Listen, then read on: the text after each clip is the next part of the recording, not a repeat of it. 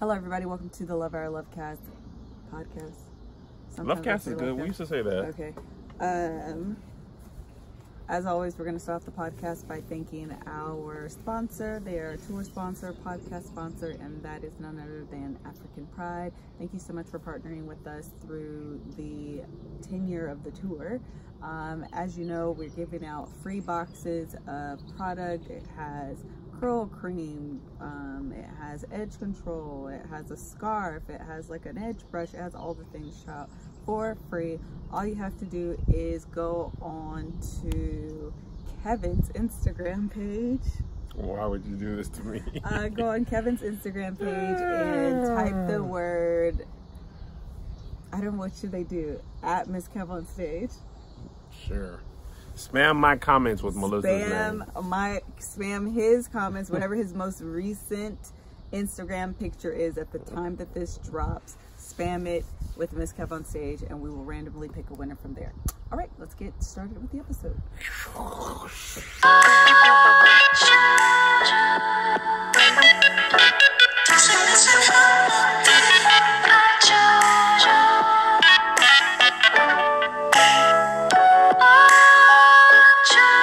Hello, everybody. Welcome to the Love Our Love podcast. I'm your host, MrsKevOnStage. You did that again. I know. I don't know why. I'm joined by my husband and co-host, the KevOnStage. And if you're wondering what we're doing and why we're looking the way we're looking, specifically me, I'm not glammed up. You look beautiful though. At all. I feel like I look 15. With the braids? Yes, with the braids and like the no makeup. Like I literally feel like I'm about to go to PE. You got something white in your braids. We'll take it out. It's like you like rubbed it against something. Oh, it's from being on the plane. It has to be from the plane. I have no idea what it is. We're in Chicago, by the way. So we're in Chicago at Jason's brother's house. No, Kevin's brother's house. Right. Let me Kevin's just pause brother's this for a house. second and show you this man's backyard area. I mean, look at this. It's so nice. I mean, come on here. We tried to shoot this way, but it was just too hot. Right. This man's just out here living his best life, ain't he? It really is. So, for you audio listeners, you didn't get that. Oh yeah, I forgot. Sorry about that. I forgot, audio listeners. Yeah. Just imagine gardens. You hear some bugs. Yeah. Just, it's a beautiful guys, day, we wanted to get the podcast up. We needed to get the podcast up, but we yesterday I had a gazillion things to do because we were in town basically for like a day and a half, and I needed to get my hair braided, and they filmed the other podcast. I had a doctor's appointment. I had a bunch of things to do. That was a lot. Yeah, it was just a lot. We had to go to dinner with the baby. Yeah, it was just a lot getting done or trying to squeeze into like, you know, a very limited time period. And so we decided to film in Chicago. We were initially going to film with Tammy, who is Jason's wife, which, by the way, while we're here, we got to say thank you to everyone who supported and watched and like all the comments and love for the last episode. I want to say I have like 22,000 views on my YouTube page on that. Really? Yeah. Is that the biggest one? Yeah. Oh, for sure. But thank you guys so much for MrsKevOnStage Book Club. 35,000. Wow. All we did is cry the whole time. Yeah, seriously. Thanks to Melissa. So thank you guys. I was mad for real. I don't know if y'all thought this was... There's a bunch of people that are like, I'm mad at Melissa too. Good. I mean, everyone's like playing, but I mean... I get how... I'm not playing. I get how like it was an emotional episode, and Jason was even saying like the outpouring of love and support has just been like so overwhelming. Yeah, he said he can't even watch the episode. I didn't want to, and then I ended up watching it like crying again. Yeah, so that was I was crying, just trying to cut a little piece to promote it. I cried. I was like, man. Yeah, it was a lot going on. So anyway, thank you guys so much for that. We appreciate the love, appreciate the support, and it's by far the biggest episode that we've had thus far. I need to put it on your page. You keep saying that, but you don't do it. You need to just give Serena access so she can do it. Ain't nobody getting the password. Oh, KevOnStage Studios or? Oh no, I don't give the password out. Josh don't even have that. No one has that password but you. Yeah. So, anyway. Thank you guys so much, and just bear face. Melissa, this is my face. But we're gonna start with our this or that question. That or this. That or this. in the title, she said this and that in the subject line. So these are listeners submitted. So thank you guys for submitting these. If you're interested in submitting a that or this with Kevin list question, you can send them to hello@thelovehour.com. The question is, or she says, hi guys, faithfully watch anything from KevOnStage Studios. Thank you so much. So my that or this is, would you rather always have your meals cold or always have your drinks warm? Love you guys. I can't think of anything to clarify. I'm sure you'll find something to ask though. Man, that's funny. My answer is clear and quick. Drinks warm. Drinks warm. Mine too. I can't do cold food all the time. Yeah, me either. Even like cold food like that is meant to be cold. Like the cheese plate you had today, or meat and cheese plate. Yeah. Like, I be needing a hot meal. Yeah, I would much rather warm drinks. You can like get over. Because even I would prefer room temperature water for the most part anyway. But could you imagine being super thirsty and have to drink some warm water or hot water? Yeah, that would suck. But this is the other thing that's worse though than that to me, is like a cold day and going home and eating cold soup. Why would you eat cold soup? Oh, you're saying if you have this. Yeah. Oh, got it. Like, I would be upset. Yeah, I'd be needing a hot breakfast. I'd be needing hot lunch. I'd be needing hot. Yeah, I need the hot. I'm definitely going to take my warm drink. Yeah. Okay, so we're gonna get started. So this wildlife is going ham in the background. I know, it's so loud. I like it though. Okay, so last week, like we said, we talked about Jason, and I want to do a part 2. I just don't know when. Maybe we'll do it while we're out of town. They'll be with us. Yeah, they'll be with us. So maybe we'll do it then. But from that spawned a lot of, I don't know, did it unearth some things inside of you? Kev was so mad, by the way. I think we said that, but he was like legitimately. So here's the thing.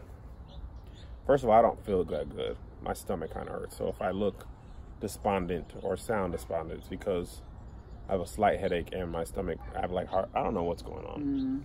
But I don't feel 100%. But do y'all care? You need your potty.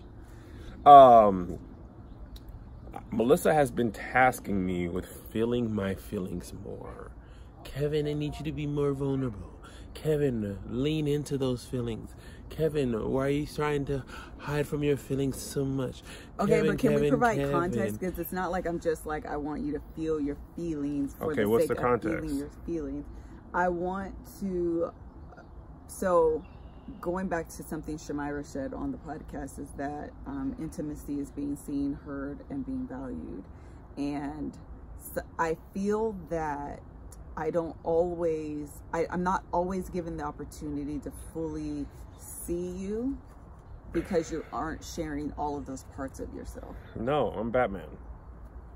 Those parts are the dark recesses of my mind. So I'm not just trying to like feel your feelings. I'm trying to like build intimacy, like create intimacy and create a bond that's deeper than where we currently are. I understand that, but you're asking me to do stuff that I don't want to. No, I get that. I'm just providing the context as to why I'm asking. Yeah, so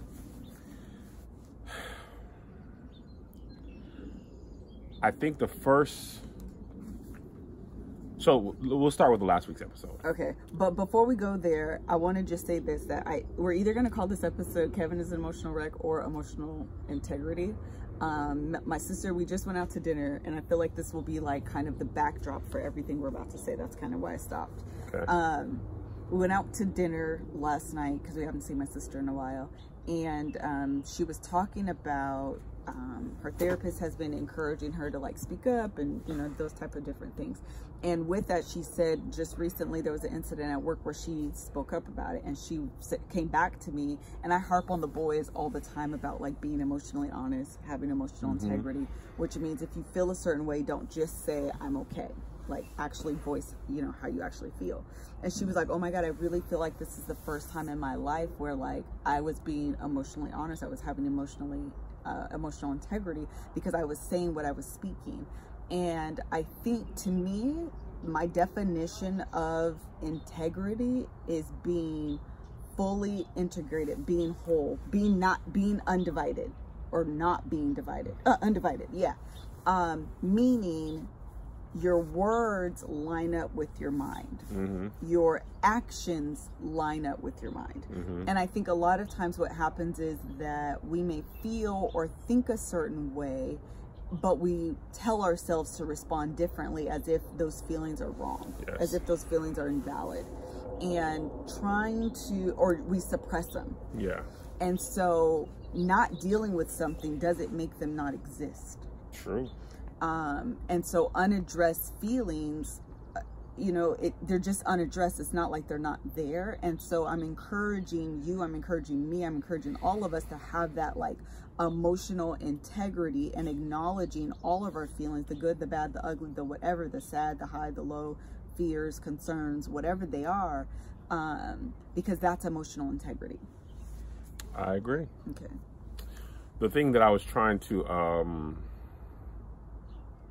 impress upon you, I felt like you were the narrative that I was telling myself. Okay, these are good words. Is that you know, I don't know. I'm trying to understand. Well, what I would tell you when you would say, "How do you feel about stuff?" I would be like, you know, I didn't want you to think I didn't want to talk to you about it. And I thought about it a lot and just was like, nah, I'm not going to share. I have trained myself. If you guys watch Ozark, I told Melissa this the other day. I'm basically Jason Bateman's character, Marty Bird, where he just, like, they have so much stuff going on that he just compartmentalizes things, tragic or otherwise. Yeah, he compartmentalizes all. Everything, right? And then towards the end of the second season, this isn't really a spoiler alert for the show, but all those emotions eventually catch up with him, right? And I had basically, without even knowing it, I have trained myself to not feel certain things. So for example, to not acknowledge them, and then thereby not acknowledge them, to just,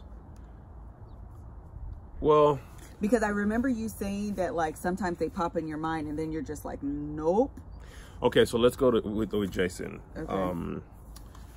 With the whole cancer scenario and all that type of stuff, that is an example of something you would feel feelings. You'd be like scared or whatever. You spend more time together, all that type of stuff. I had almost successfully just been like, nah. Almost, or like successfully? Successfully just been like, nah, I don't.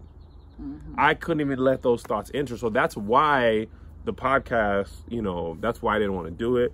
That's why those emotions are so raw. It wasn't like we talked about all the time, then we were just sharing it on the episode. I didn't think about that at all. Right.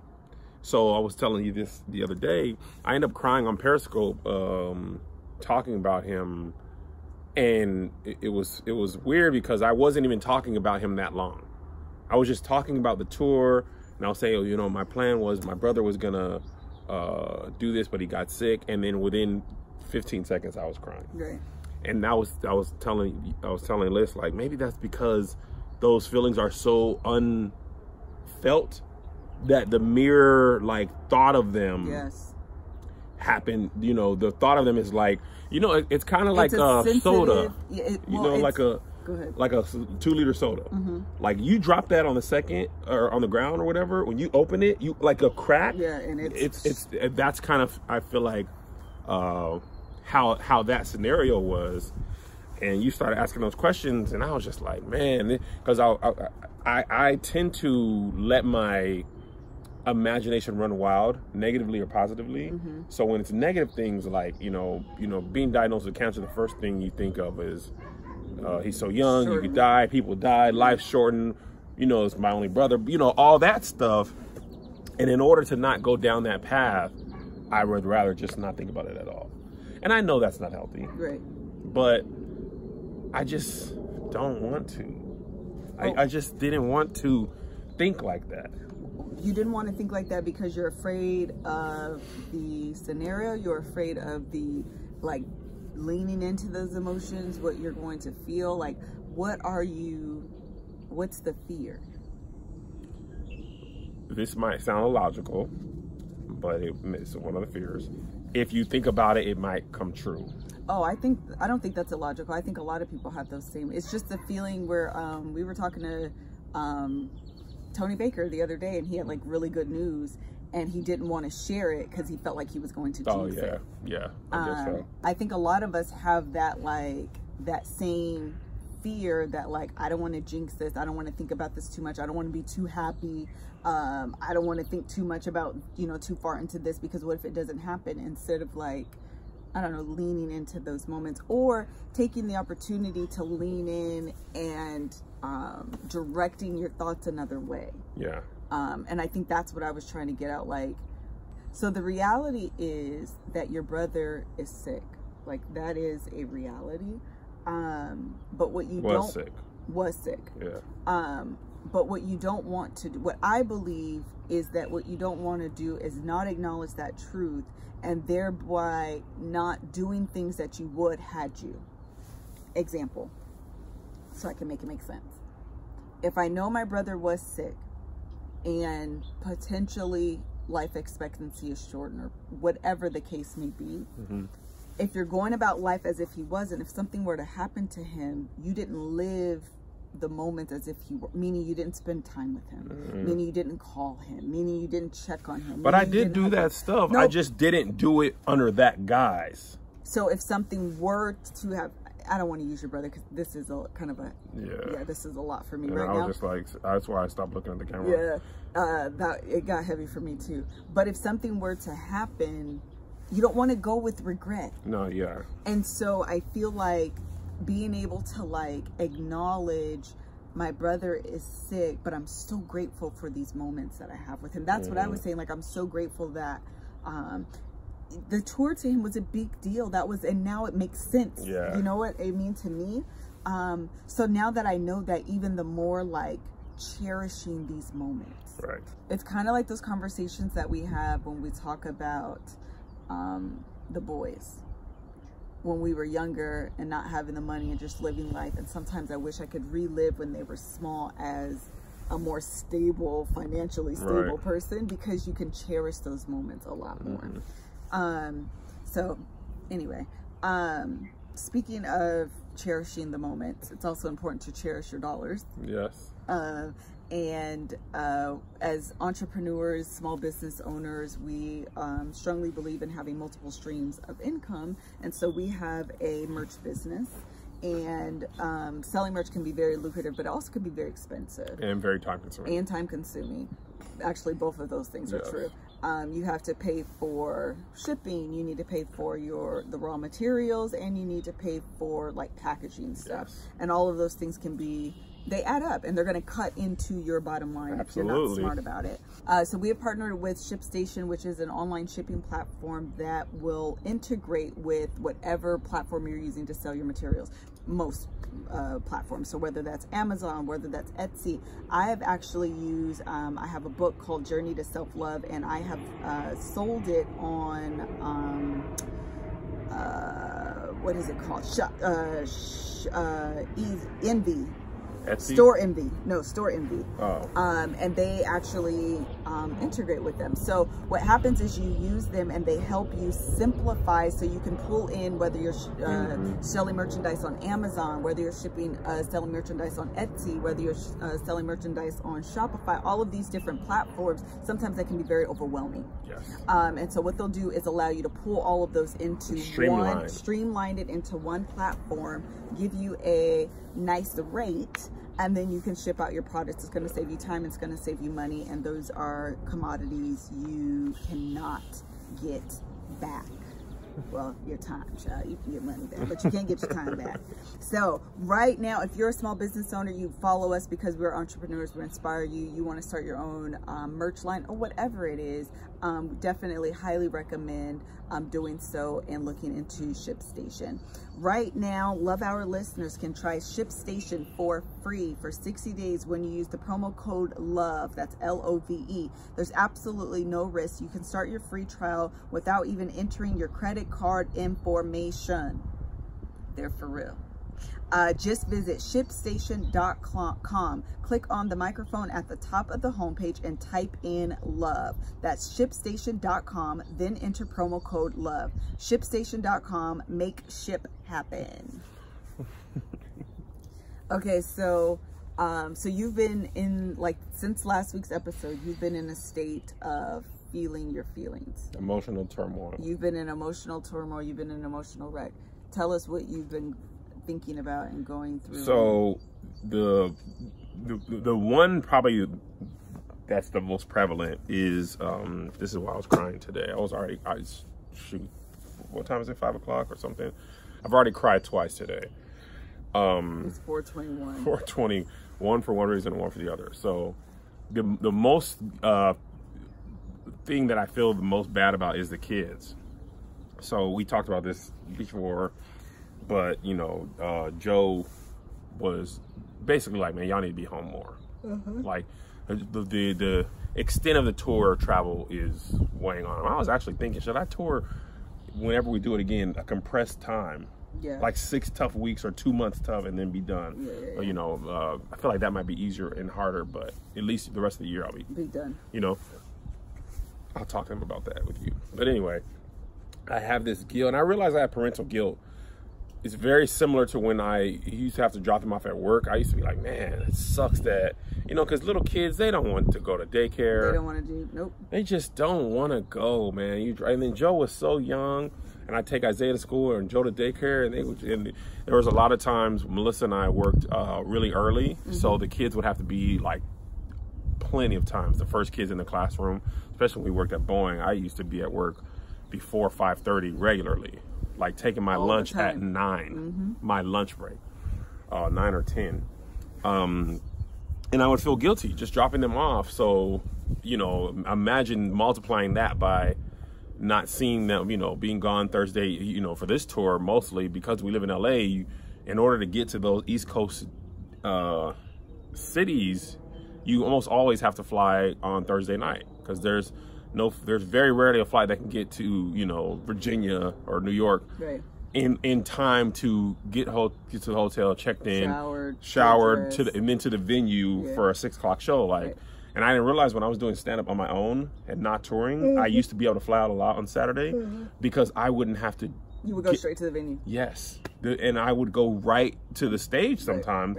I'd be at the hotel for like an hour, maybe. It was very rare that I had to leave on Friday night. But for this tour, because we're doing it on our own, it's very rare that I can leave on Friday. So anyway, and it was one thing to think that, and another to miss my kids, but it became a whole nother to actually like have it voiced. Absolutely. And it was just like, I mean, daycare was bad, and it was. This is just, it is just gut-wrenchingly tough, you know. And the thing that's kind of crazy is even the boys be doing fun stuff. Like, they're not being hurt. No. They go visit their cousins or whatever. They're having a good time. And then they get to go to Spain, and, you know, we were talking about this. Hopefully they get appreciated. I'm sure they'll appreciate it later. They will. But for now, they want to just be at home with me and you there in the rooms. They like, you don't need to even sit under us. Like, Joe will sit up in our room and just play his games, his Switch, and that's all he wants. And he'll just be on our bed, just be in there. He'll fake sleep in our bed. It's the comfort of home.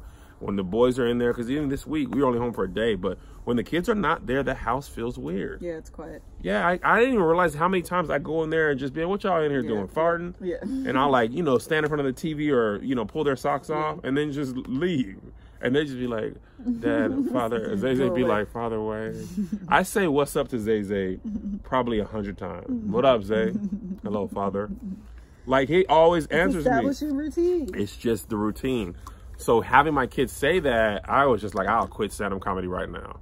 But I knew that wasn't the answer, because it just, you know, and that's the thing about life too, a little bit off topic. The answer very rarely is as simple as, I'll just do this. Yeah, no. Because then I go back to, you know, whatever job. I'm still not going to be able to see them every second of every day. It's balancing their wishes and your, and what you want to do. Yes. But, so this is the reason why I was crying. I was watching this movie, Chef, and the guy, Jon Favreau, or Favreau, I'm not sure how you pronounce it, Favreau, I think it is.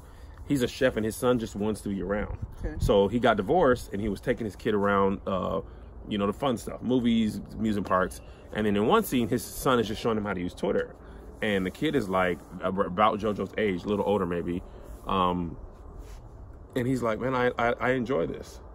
And the dad, you know, he was like, really? And he was like, yeah. He's like, I thought you want to, you know, he said, usually you always take me to do fun stuff, which I don't mind, but, you know, because the dad was like, I thought you enjoy doing fun stuff because I don't get to see you that much. And he was like, I just enjoy hanging out and talking as well, like just being around you. Because the kid wanted to follow him to work and he'd buy ingredients. So as the movie goes on, he ends up like basically incorporating more time with his son. So the thing that made me cry is his son had made a 1 second a day video. So you take 1 second each day and then you string them together. So they basically spend the summer together. So at the end of the like road trip, he sends her the video. And it's all these little moments and I was just like, me, my children. I didn't understand when you were explaining to me earlier. That's actually really sweet. It was so sweet. And they weren't even all great moments. Like one, his dad was kind of fussing at him. You know what I mean? But it was just like, you know, your kids want to be involved in your life.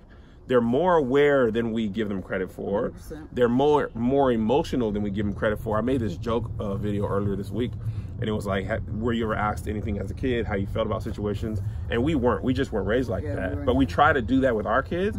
And the thing is, even though we weren't asked, we felt you away. have feelings, Yeah, you hush up, boy. You can't cry. Even when we like fall and bleed, stop crying. You know, boys don't cry. You being weak, whatever.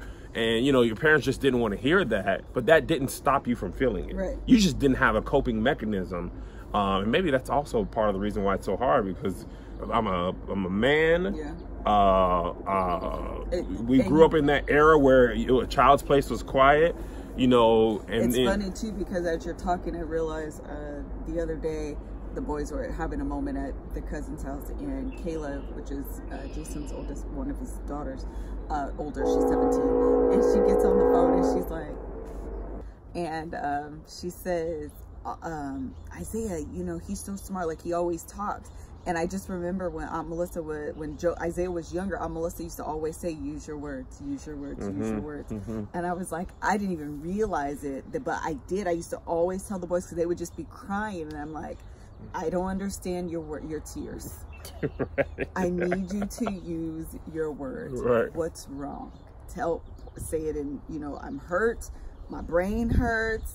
I need you. My feelings are hurt. I need you to articulate what's wrong, because I don't understand tears. And so like making that connection that now that's instilled in them. Yeah. And so he really is. I don't know that I did it that much with Joe though. But I distinctly remember doing that with Isaiah. Actually, I did do it with Joe, but probably not as much. Doing that with Isaiah and like giving him that opportunity to voice whatever it was that was wrong with him. And he will. He's much better at doing that. Isaiah? Than Joey is. But going to your point that like we didn't have the time or space to do that. And then allowing him that space, and now being able to see him, you know, like fully articulate himself. Yeah, and I think even in my family, I was telling you this the other night, we were having a discussion about this, and I was telling her, like, in my family, we didn't necessarily have secrets, but there was definitely stuff that just didn't get talked about. So we just didn't. Like, and we would just go on about the day, you know what I mean? And so I guess I trained myself to compartmentalize, you know, and lately I've been trying to you know, the boys stuff. It has been somebody asked me this on Instagram. They're like, how do you deal with fame and your celebrity status, and like, how are you dealing with it? I didn't answer it because I was trying to pick the funny questions, but that's the hardest thing to deal with. Wait, be specific. What's the hardest thing to deal with my rising status is the best part of the travel part happening. But taking it away from my kids is the hard part, and knowing that there's not a quick fix for that. No, there's just, you know, we have our we'll do this, we'll do that, you know. But there's going to be times where the boys are away from us, and it's going to be hard for them, and that's common with a lot of business owners. I remember when I used to listen to How I Built This, a lot of them were like, they call it the years where we were building our business. Right. They often say it's really hard on your children. Well, you know, sure, that's a huge sacrifice. Yeah, because you work like crazy. You work like a dog, and I mean, I travel, which makes it worse. But some people are in the house, in the office 10, 12 hours, you know, a day. You know, when we first started ADD, people were, you know, we was being there. I wouldn't get home till 8:30, 9 o'clock. The boys would be going to bed. Michelle Obama's book, you were talking about that. She would try to wait for Barack to come home. And the kids would miss him, but he would be gone, you know. And he wasn't even the president at that time. He was just a senator. And I know that happened, you know, during the White House. That was very, very formative years of Sasha Malia's life. So of course they have to deal with that. But knowing that other people are going through it doesn't make it easier for you to handle it. You know what I mean? Because when we picked Joe up, the combination of his love for family and his age, Isaiah's, I'm cool, you know. Well, he's at, my friends are cooler than my family. Yeah, but Joe is like, he literally run and jumps in my arms. And he like, I'm not letting you go, I'm not letting you go. And he'll hold on as long as he like physically can. And it feels so good. And then when we leave, it'd be so sad. Yeah. That's how you want to say? Yeah. Okay. Speaking of holding on and not wanting to leave, we have partnered with Third Love, and their bras will hold on to you, child, but not in a bad way. They lift, they separate, and they're comfortable. These are all important things. If you don't know, I have a book club. In my book club, this is one of the things I will be giving away in my Alyssa's Box of Loves, where I'll be giving away a box of things that I love and enjoy and like. Join my book club. I've been MIA for a little while, but after the tour's over, I'm going to be back better than ever. That's a side note. But I will be giving away a Third Love bra. Third Love comes in more than 70 sizes. They have a signature half sizes. You just take a Fit Finders quiz that help you identify your breast size and shape, thus finding the best bra for you. Plus, they have 100% fit guarantee. You have 60 days to wear it, wash it, and put it to the test. And if you do not love it, you can return it. And Third Love will wash it and donate it to a woman in need. Returns and exchanges are easy and free. Hands down, the most comfortable bra I own. I have one on right now, and I flew from last night to this morning. That says a lot, because travel bras, you want to have a good comfortable bra. And folks have been, y'all be tagging me in my DMs when y'all buy them, and y'all be like, yeah, these are legit. So Third Love knows a perfect bra for everyone. So right now they're offering our listeners 15% off your first order. Go to thirdlove.com/lovehour now to find your perfect fitting bra and get 15% off your first purchase. That's thirdlove.com/lovehour. That's LOVEHOUR for 15% off today. We also want to tell you about BrewMate. We've talked about them before. It is still summer. When's summer in? August 21st? Something like that? I thought it was September 20th. September 20th? When does summer start? June 20th. July? It is. So it's still summer. It means it's still barbecue season, which means if you're barbecuing, you want to have nice, cool drinks. I like wine, I like cold wine. And so what BrewMate does is allows you to keep your wines cool. It's insulated drinkware designed to keep your favorite beverages ice cold all day long. Whether that's beer, wine, or spirits, BrewMate makes sure every sip is the perfect temperature. We have, first of all, anything that is functional and pretty to look at are things that I'm always interested in. We have the Carrera style, and it's kind of like a marble style, but they also have this glitter. It's like a rose gold glitter style, which I'm thinking about buying. I'm not gonna lie to you, I saw it today and I was like, well, that's pretty. They have a charcoal glitter. It's almost like a holographic style. Very, very pretty, very nice to look at. They're really good gifts if one of your friends is like a barbecue master. They love barbecue and having people over and having get-togethers. These are good gifts for these people. They have birthdays in the summer, you know, that type of thing. So don't settle for warm wine, because warm wine is not good wine. you ask me. Chill out with your favorite drinks all day long with BrewMate. Visit brewmate.com and add code TLH to get 15% off your first order. That's brewmate.com. That's BRUMATE. Use the code TLH to get 15% off your first order. That's 15% off your first order when you go to brewmate.com, BRUMATE.com, and add the code TLH again for 15% off. What else are you worried about? What else are you emotionally? Are you done with the kids? Yeah, I mean, yeah. That's why I was crying on the plane. You were asleep. It was fine. I've cried on planes twice because of movies. That and Me, Earl, and the Dying Girl. Yeah, that one was much, much worse. And even like the boys were with Tam over the summer. Like the last weekend. Last week, and she sent us this video of them playing with water guns. And we can have some of that. Water guns and water balloons. And I was just about to go on stage, and I watched that and I was crying because they were happy. I was just like, man, look at them just playing in the sun as cousins. And then I was crying. I think that you're having like these emotional breakdowns. Yeah, breakdown moments because you're not used to feeling your feelings all the time. And so right now you're like acutely aware of them, like more, so you're more sensitive to them. Yes. And so that's why like every little thing, it's like it's like yes, that's what I was about to say. You went from here all the way over here, and you just have to find like that balance that allows you to like feel your feelings and realize that that's okay, learn how to deal with them in whatever way that means. So you're not always having a breakdown, but also recognizing that sometimes breakdowns are good and that is what you need. But sometimes it's just, or I think right now it's just a matter of like recalibrating and finding that balance that allows you to feel your feelings all the time. I think for me, the other thing that's making it hard for me emotionally is you're asking me to be more emotionally vulnerable. And it's like, it's such a hard thing to do. Because, what do you mean? Okay, I'm going to tell you what I mean.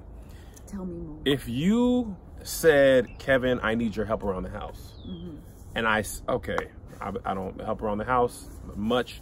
If I come in the house, dishes need to be done. Wash the dishes, take the trash out, sweep, mop, whatever. That is a thing that is easily fixable. If you know what I mean? One thing I've told you a couple of times is you want me to share my feelings, but I don't even be sharing them with myself. So you're asking me to acknowledge them and share them with you when I don't even acknowledge them to begin with. So, and you've talked about it before, and it's a hard thing to feel like you are making progress in it. So we have these, we were talking the other night, and I wouldn't even say we were arguing. We just had a tense discussion, and I confided in you that I'll share with the podcast now that I feel like, I don't know if it's imposter syndrome, but I feel like a lot of times I'm not doing a good job as a husband. Like I feel like because this is such a difficult thing to do, to master, and it's husbandship. No, like specifically me dealing with my feelings. Okay. This is something I don't have a lot of experience in my own life. It's hard. So, and I don't want to say use the word complain, but you've mentioned it a lot, over the last, I feel like in different forms over the last couple of years. At first it was like, we don't really talk that much, or we're not talking about deep stuff, or our conversations are very surface level. And now you've drilled down to like the exact thing. Let us do this podcast, Thomas. That was funny. Enough. I mean, you're just being a jerk about it.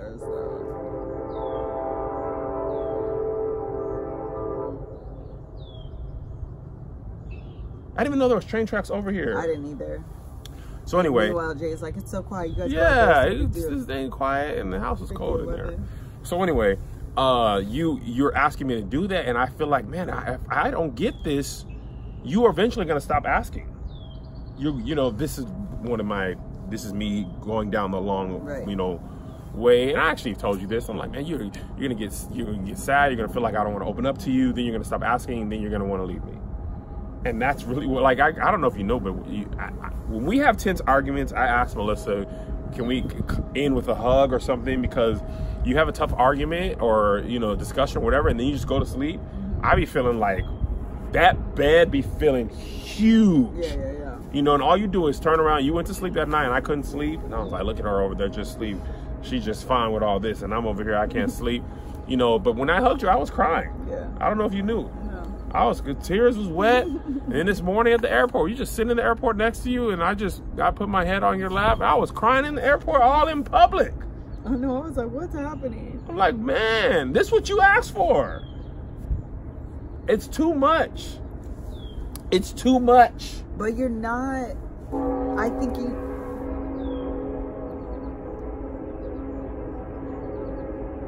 He has to be on the other side of the tracks by now. It needs to be. I think the second part of the work that's involved with this is putting, and this is what I was saying to you before, is like putting words to those tears. use your. I don't know what these tears mean. I was using them. No. That's what led to the tears. Today? Yeah, remember I told you this morning? Oh, I was sad all day yesterday. You thought I was mad at you. And I was just in a funk because I was just like, man, this is really hard for me. I don't feel like I'm doing a good, you know, maybe that's it. I feel like in my life, I only do things that I'm really good at. Which I was going to say that, but I didn't know if you wanted that to be said. But I think that you naturally shy away from things that you don't feel like come easy to you. Yes. And so this is an opportunity to stretch yourself and grow. Because if it's hard for you, to me, that's good. That means this is your growth. This is something that's why I'm never, and I said this to you before, when we have an assistant and her name is Candace, and there was like a period of transition, because we're used to doing things a certain way. Kevin's used to doing things a certain way. You hire this person to kind of lift that burden, but you still kind of want to like control it. And so she's like, do y'all want to keep me on as an employee or not? Because like, you're not gonna pay me and I'm doing nothing. I'll quit first. And I'm like, I enjoy these conversations because they help me grow. I will never meet your expectations if you don't tell me what they are. And so even if I have a hard time achieving them, at least I know what I'm striving for. You know what I mean? Yeah. Like, I'm willing to like grow and expand. So I'm like always here for the difficult conversations that are productive, not like just screaming. They should end with sex though, for me. I would feel like, you know how when you like tell a dog to roll over and then he does, then you give him like a begging strip. I want a coochie strip. You stop talking. But if we had sex after, I'd be like, man, this is gonna be tough. But at the end, this is what I gonna get. Can you imagine how much I would talk if I knew that was going to be at the end? What else do you have to say? No, I agree. I think, remember, that's why I switched from, that's why I stopped playing the bass. Why? Because I was like, man, I'm not going to be as good as these other people are. Let me focus on the stuff that I'm good at. You mean before or right now? Well, I just stopped right now because I didn't have no time. Yeah. And it's funny because I was working on the piano because the piano is much harder than the bass because of that same thing. Like, last time, because when things, I'm good at a lot of stuff, and I work at a lot of stuff like stand-up. Like for whatever reason, I enjoyed the work part of that. Right. I really enjoy the tough part of building a new joke in a new segment, which becomes a new hour. Like that is hard too. Yeah. Like I'm good at that, but it is hard, and it gets harder when you're like Kev on stage. Oh man, he got to be. You know what I mean? Yeah. People want a polished hour whenever they see you, but you know, you need time to do that.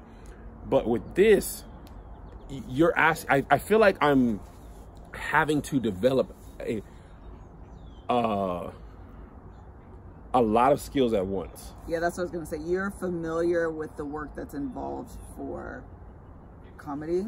Right. So there's no fear in that. Like, yeah, it's going to be hard, but also I'm very aware of what's expected. And I know, and there's also the laughter factor. If this works, you laugh. If you don't laugh, it didn't work. Yeah. This is not there's not a laugh. You know, there's not it's not a one-for-one, like immediate payoff. Yes. So it's like, you know, one thing you had asked me to, and that's the other thing. It's like, I feel like as I grow and I get better at some things, you don't bring them up. but new things replace them. You know what I mean? Because you're ever like shifting and evolving, and you know. So in our, you know, it was like a couple of months ago, or maybe a year ago, you're like, sometimes you feel like I share on social media before I even talk with you, like on Periscope or whatever. So I worked on that, but there's no like, dang, Kev, okay, you know what, man, you did great. I asked you to do that, and I noticed there hasn't been no situation where you've done that. So I forget about it. Right. You know what I mean? So there's no immediate or like delayed, like, you've done a good job at this. Right. It just gets replaced with, you know what I mean? Like, I feel like, I don't know if this is coming off like, you know, wrong, but, you know, we're always trying to work on being our better self. So, you know, I don't know. It just feels like there's not in actual life, it's not as simple as a joke that gets a laugh. You go on about your day, because there's no way to do that. Like, you don't see me not going on Periscope, and or you don't see me on Periscope not sharing stuff. You just see me talking to you first. So there's not a time to reward that behavior. But this particular thing, so it's like working out. When I work out, I do, you know, Greg was like, you can do start by doing 100 push-ups a day, and I ain't done them in a couple of days. But I did that, and then I did up to 120. So now the result is I can bench 220 pounds, 25 pounds 9 times. That is a direct correlation of the work I put in. Emotional work doesn't have that same thing. Fitness is very different. But that is definitely emotional work is very invisible work, and sometimes it's not very tangible. However, working out is something that is tangible. You see the results in the way that you feel and the way that your body looks, and that's very rewarding, and that will motivate you to keep going. And you and Doughboy are closing in on your... No, we called the bet off. You called the bet off. We called it off for a good reason, though. One, he was working out too hard and pushing himself too much. And two, we had different goals. He was trying to drop weight. I'm trying to get stronger and in shape. So my body is changing in a way that I like, but I haven't lost a lot of actual pounds. So it just wasn't healthy anymore. You really got to run your own fitness race. And compare yourself to your old self, not to somebody else. That's actually really good advice. And that's the great thing about Open Fit. It allows you to get your summer body ready and the way that makes the most sense for you. It allows you to do a personalized, customized fitness journey, and it's going to help you from the inside out. The journey to self-love, the journey to self-discovery, the journey to loving yourself always starts with the mind. It always starts on the inside. And then once you love the way that you are looking, acting as is, it's so much better to evolve and change and become the person that you want to be. So Open Fit takes all the complexity out of losing weight and getting fit. It's a brand new, super simple streaming service that allows you to work out from the comfort of your living room in as little as 10 minutes a day. They have yoga, which sometimes we all know yoga can be intimidating and embarrassing if you don't know what you're doing. So allowing you the opportunity to do that in the privacy of your own home without that embarrassment is great. They have yoga, they have 600-second workouts, they have nutrition guides where they teach you meal prep and cooking tips and nutrition tips and weight loss tips, vitamins, supplements, all of these things, how to sleep better, and all of these tips and tricks are on their website to, again, allow you to arm yourself with the tools in order to meet and achieve your weight loss goals. OpenFit has changed the way we work out, and if you text our code LOVE to 303030, you can join us on our fitness journey personalized just for you. Right now, during the OpenFit 30-day challenge, our listeners get a special extended 30-day free trial membership to OpenFit when you text LOVE, that's L-O-V-E, to 303030. You will get full access to OpenFit, all the workouts and nutrition information totally free. Again, just text LOVE to 303030. Standard message and data rates may apply. What else applies in your conversation right now? So what's important, I think, is that one of the things I keep hearing you say, and I don't know how to remedy that, is that so I did ask you, like, I need your feedback in saying, you know, what's important to you. If that feedback is important, like, explain to me how you want that to look. So that way I can incorporate that in our, you know what I mean? If you need that pat on the back, you need that. Oh yeah, I'm words of affirmation boy. So then I thought about it, but I couldn't come up with anything. I'm going to need your help because that's not second nature to me. So I won't do it. I don't require it. I don't need it. And so I don't know what to look for.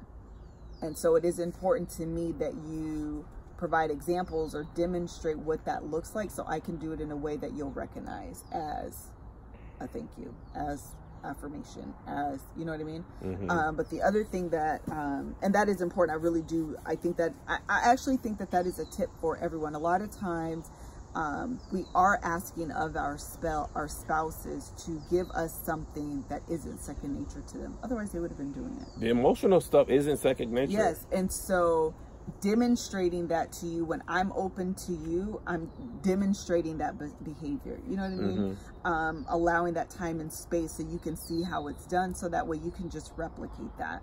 And that's all I'm asking. But I started thinking too, and I actually mentioned this before, and I'm thinking about starting this as a family when we do our nightly affirmations, is doing a stop, start, thank you. So when we were in banking, we did a stop, start, continue, mm-hmm. which every year with you had your annual evaluation with your manager, and they asked, what is one, so I'm the manager, Kev's the employee, and he would say, this is one thing as my manager I want you to start. This is something I need you to do.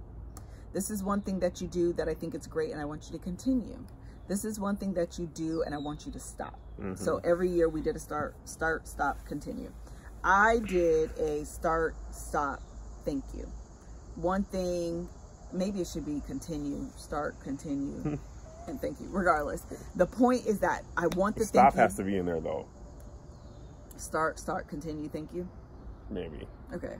The point is that I wanted to make sure that we as a family have an opportunity to say thank you. Mm-hmm. And it doesn't have to be, I was trying to think because I don't want it to be like dumb and a task, but maybe once a month or once a week or something like that, where we each have an opportunity to say, I noticed you did this week.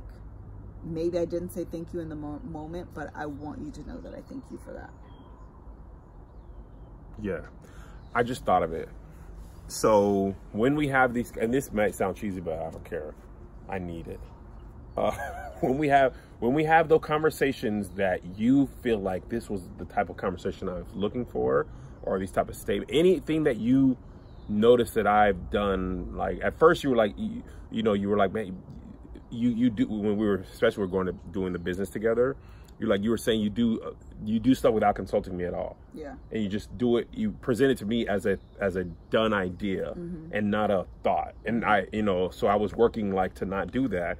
So what if when you hear the conversations that you desire from me, or you feel like I've shared something in a way that you like, okay, this is what I'm talking about, you could say this is an example of a conversation that I'm looking for. Gotcha. Like if you say thank you for bringing this to me first, or asking my opinion first, because then it triggers in my, it's Pavlov's dogs, thing. And if we have those conversations, because I would be asking you, I remember asking you one time, like, is this this type of conversation you like, you want? And you were like, if you have to ask, it just makes it weird, it nullifies it. Mm-hmm. But I'm asking not to, just so I know, because I don't want to feel like this is wasted motion, or feel like this is what you were looking for and it wasn't.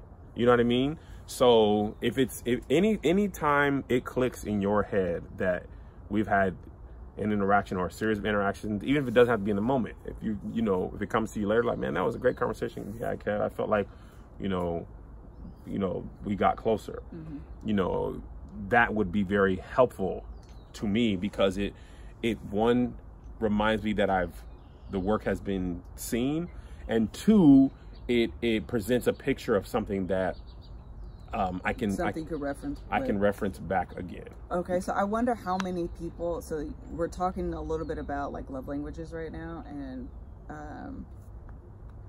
your one of your love languages, words of affirmation. And part of the reason like the love language is so like revolutionary and transformative in relationships is because it does provide a baseline for what it means to love your spouse in a way that they perceive love, right? Which I think is the most important part of it. Yeah, because a lot of times we think we are doing things that they love, but if they don't perceive that as loving, then it doesn't count. Right.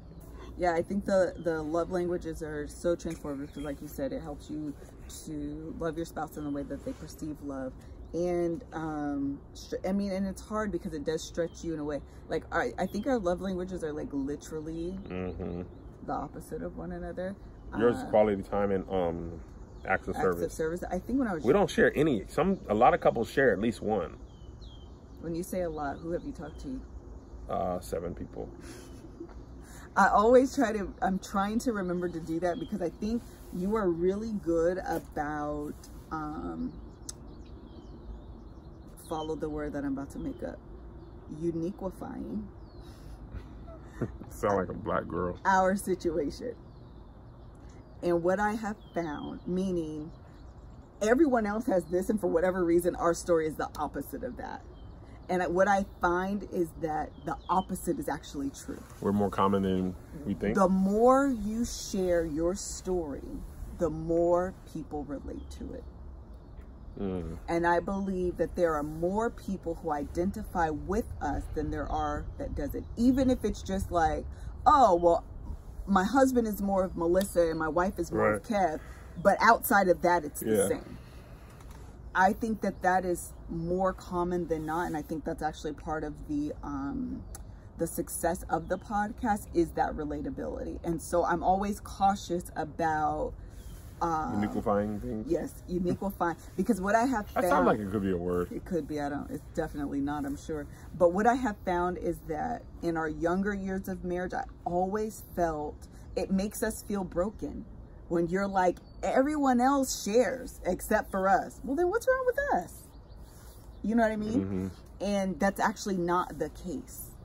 And so I'm always just like, I never, especially in this time of my life, and especially as I like read and, you know, do all of these things, I'm always very acutely aware of the story that I tell myself.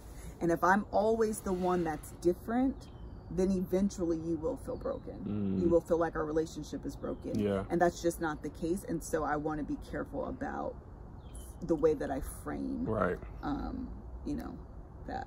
I feel like when we do the Love Hour last year, we more specifically than this year, we talked about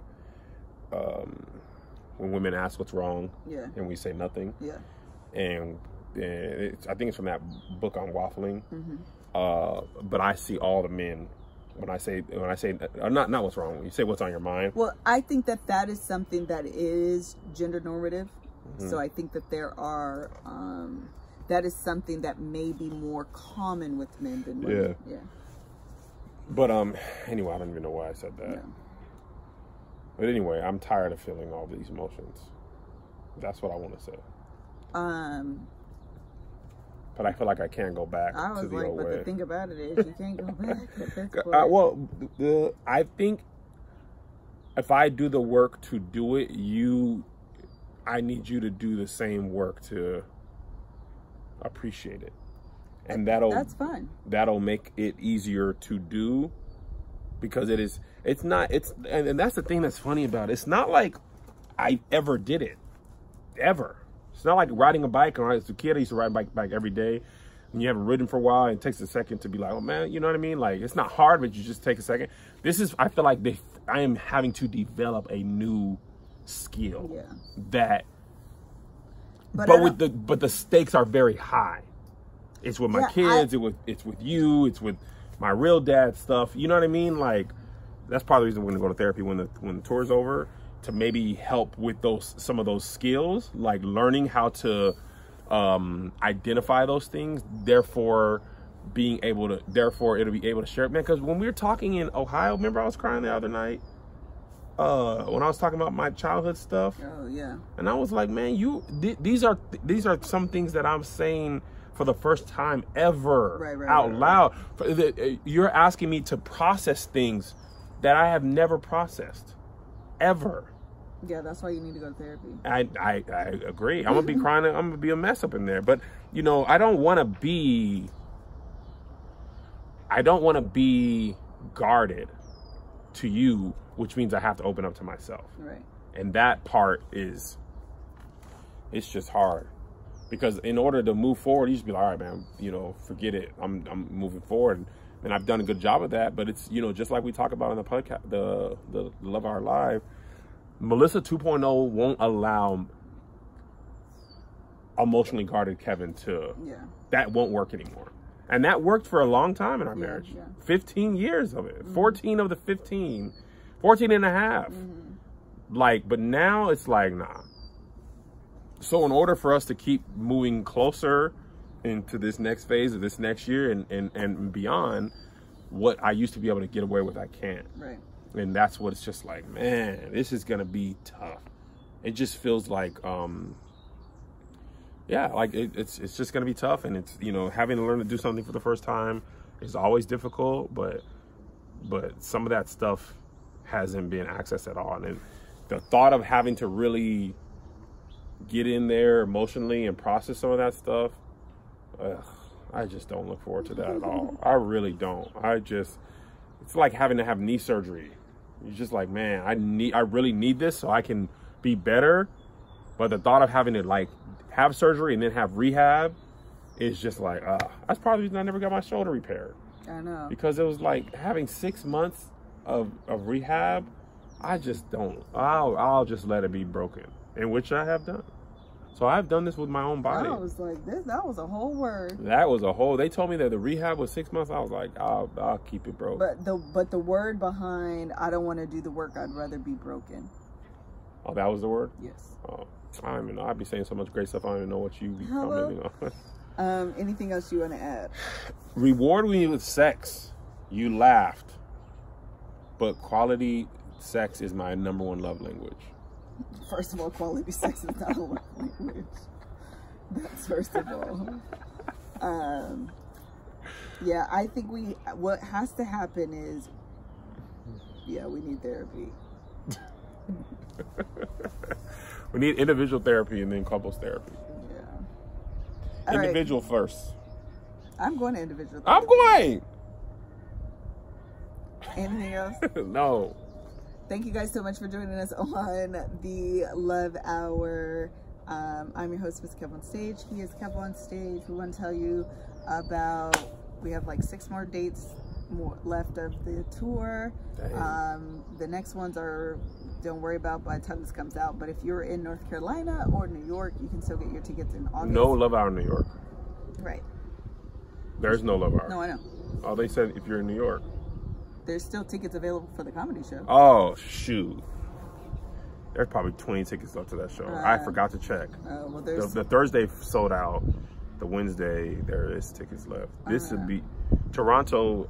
This week, there's still some tickets left. Yeah, Toronto's. Oh, not many, though. Nope. Both New York shows just sold out. Okay, so lies. So if you're in North Carolina, there will be both shows, and you can go to that. That's at the end of August. And then the Love Hour conference, we haven't talked much about, but that is still going on. VIP is sold out, but general admission is still open.